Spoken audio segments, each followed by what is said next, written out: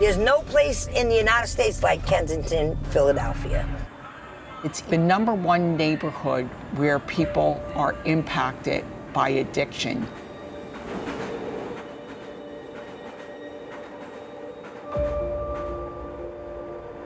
You can actively use, actively buy drugs 24/7.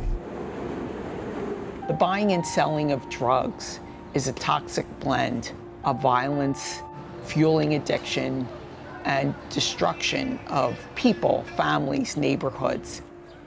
Often people ask us to describe who is living on the streets of Kensington. The most truthful answer to that question is all of us. I got the nurse here if you want to let her look at you, take your blood pressure. You know, I tell them I lost my kid out here. You could die down here too. You could die. For you, so you can come out of here, baby. It's gonna be hot out here.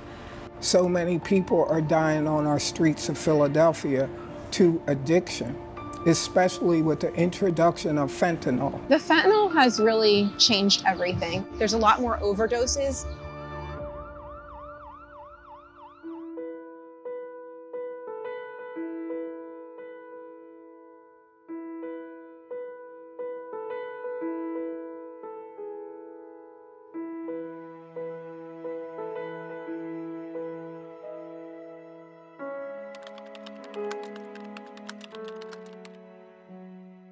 Our Kensington team includes a medical component that's spearheaded by Kara Cohen. Kara!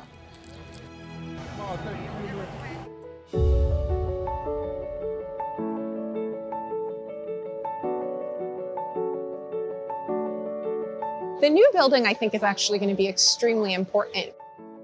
It's really hard to provide excellent primary care under a bridge, and a lot of times it's not safe to do so. All addictions are very difficult diseases to recover from, but the most difficult is the opioid addiction because of the fear of withdrawal.